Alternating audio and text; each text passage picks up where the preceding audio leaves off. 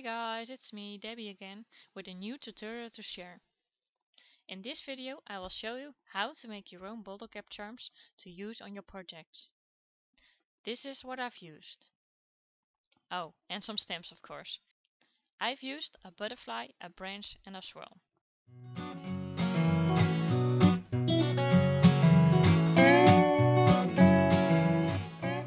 So, first of all we're going to flatten out the bottle caps using a hammer.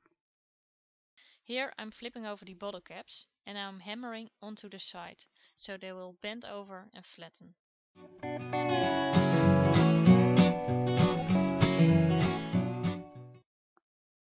This may take some time as you see, so you'll need to be patient.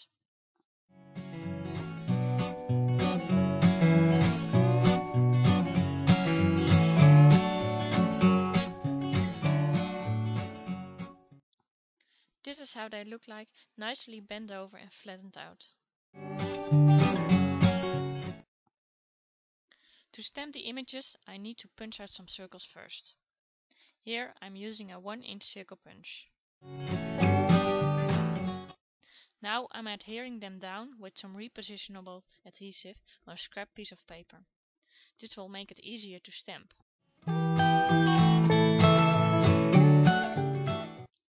I'm stamping the last circles with a swirl stamp and some black Stazen ink.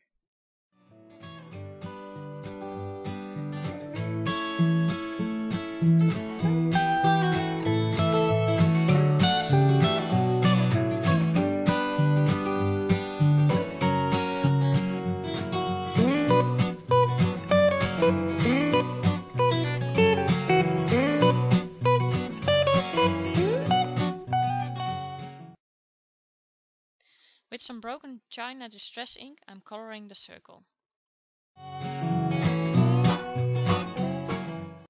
To age the images a bit, I'm using some vintage photo distress ink. Look, these are some other ones I've made earlier today. To remove the inside of the caps, I will be heating them with my heat tool. I'm holding them with a pair of pliers to prevent my hands getting burnt.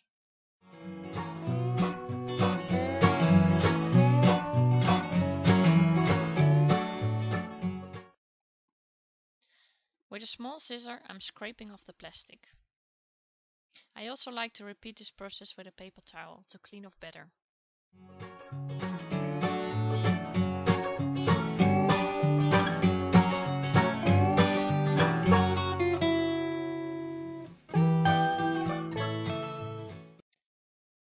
You can see some of them clean off better than others, but that's just okay, as long as the inside is flat.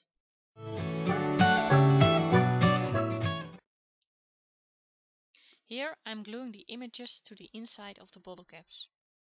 I am using repositionable tape, but almost any other glue will do just fine too.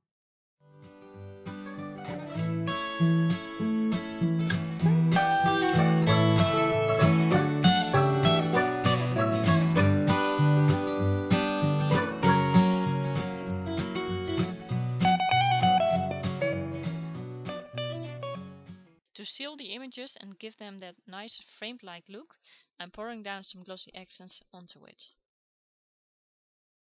If you have something similar or you want to use embossing powder, that will probably work too.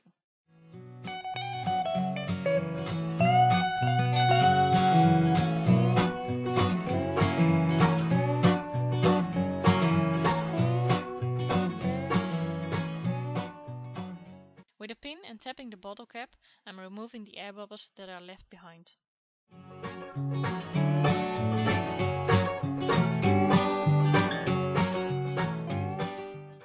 I let them dry through the night, so I'm sure they can be handled without damaging them. Here are some examples of what I've made with them. I really hope you like this tutorial. Please leave a comment.